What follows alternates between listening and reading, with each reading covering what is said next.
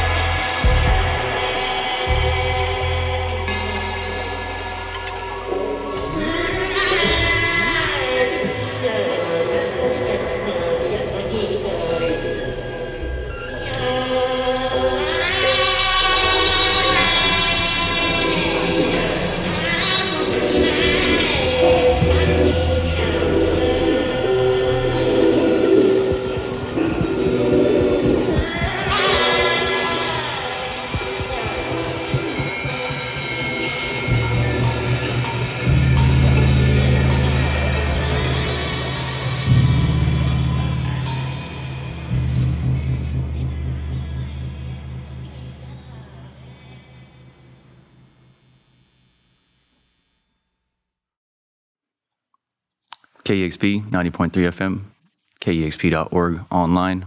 Another edition of KEXP at home here. Just heard some songs from Yusu. Thanks for those. Joined by the band. Mm-hmm. Yeah, who are you playing with on this live session here? It's my partner, Scott Gailey, who's also in the group You're Me with me. And our friend Aiden and Josh. Aiden on the bass and Josh on the drum. Sounds good. First band session. Nice. First time all playing together. Oh, yeah. Very cool. Very cool. Mm-hmm. Yeah. And so this new record, Yellow River Blue, definitely, like we said, Yellow River, your home river. Sounds like a lot of inspiration, probably.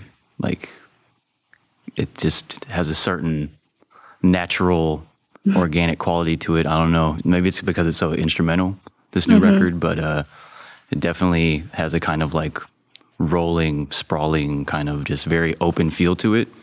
And was it like, talk about the kind of inspiration? I mean, clearly there's some kind of inspiration behind the title and all that. And yeah, the title Yellow River Blue kind of, it plays with yellow and blue, which is two pretty contrasting color elements, because one represents sand, dirt, which is the Yellow River, and blue kind of represents the Pacific Northwest, the ocean, the rainforest.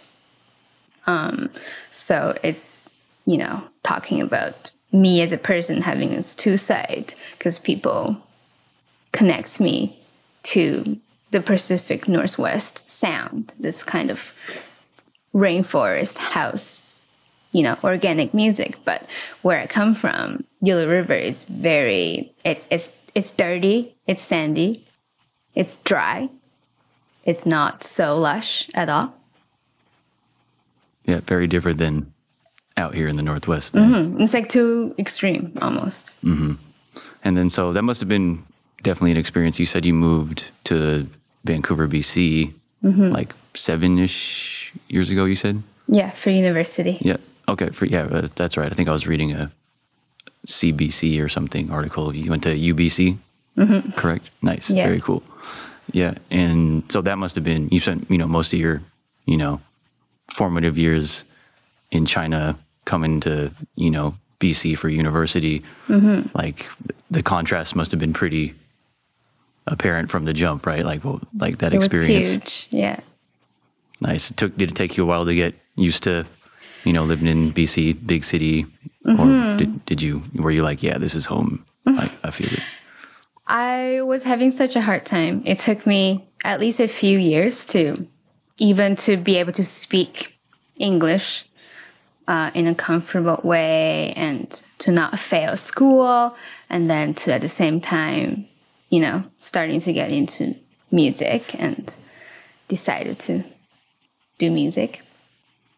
Mm-hmm. And I was reading that article and said that you kind of, originally got exposed to, house music, dance music, electronic music kind of while you were in university, correct? It was the last couple years that I went to the first party I've ever been here. Yeah. And what were those? Was it like a party series, or was it a specific one, or was it? It was a love dancing party, which was hosted by members of the Mood Hut label from here.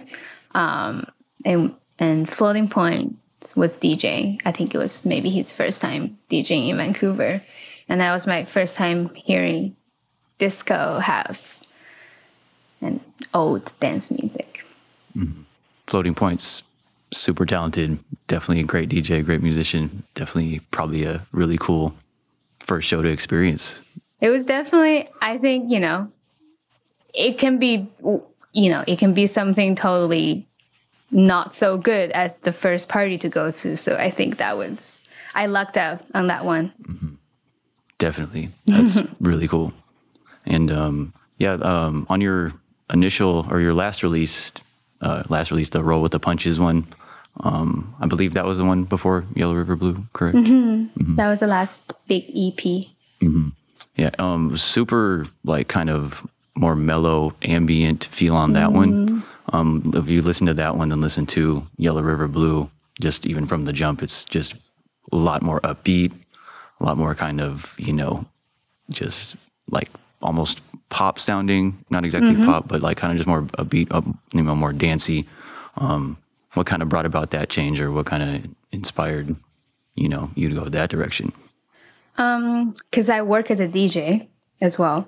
So I'm exposed to all kinds of dance music all the time. And to be honest, for me to, you know, write Yellow River Blue, especially the few faster kind of pop songs, I only was able to do it because I felt like I was in a place that I could finally being able to deliver the kind of music I wanted to make, but I didn't have the technical ability to produce and record things. So I finally, you know, because every record that I've put out, it's basically me.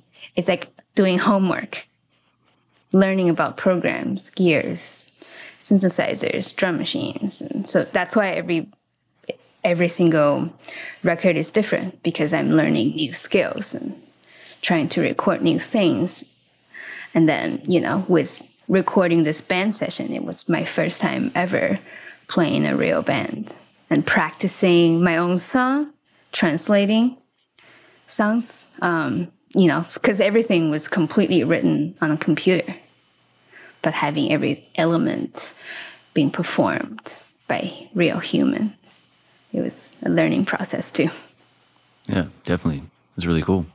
Thanks. And get into a couple more songs from Yellow River Blue that we're going to get into. Let's hear it.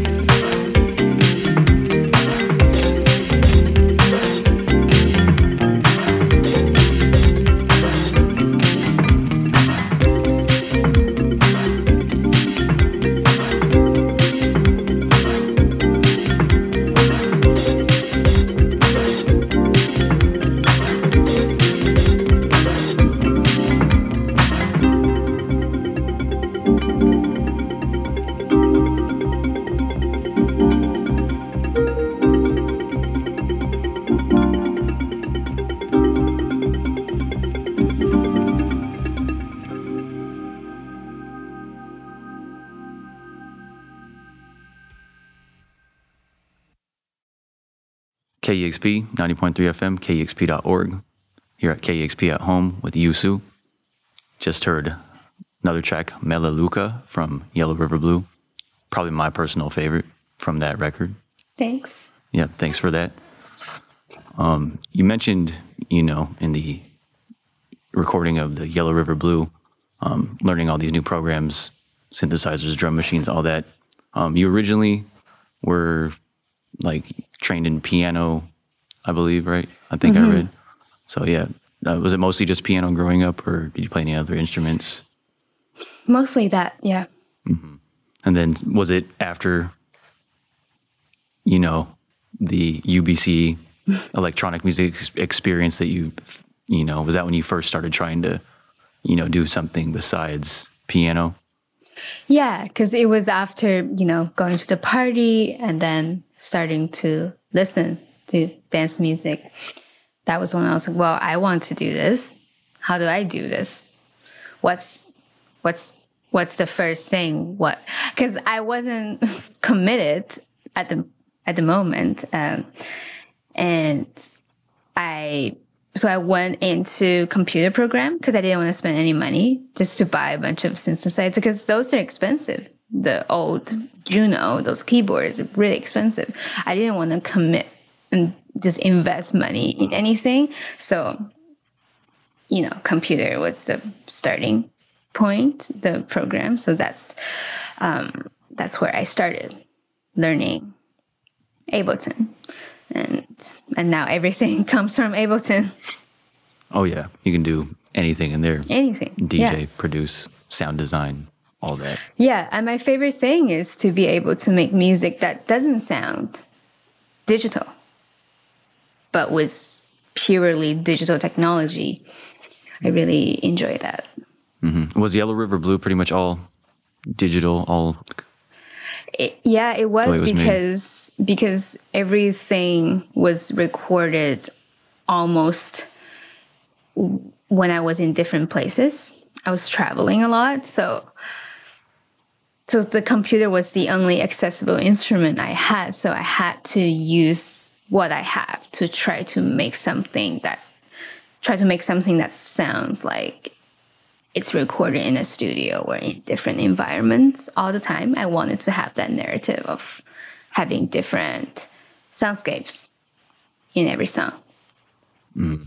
No, definitely the fact that you were traveling while you were writing the album, that just like makes sense for some reason. Like that album, you listen to it front to back, it kind of sounds like you're going different places, like you're, traveling across, large, like, planes and, it's really, everything's really spread out and you're looking out the window. I don't know. I could get a really like, yeah, you're on a long road trip or a train or something and you're looking out the window, watching like the countryside or whatever go by. Oh, totally. One of the songs was written on the high-speed train in China. That's so great. I like literally, I can like hear that in some of that album. That's great. Yeah.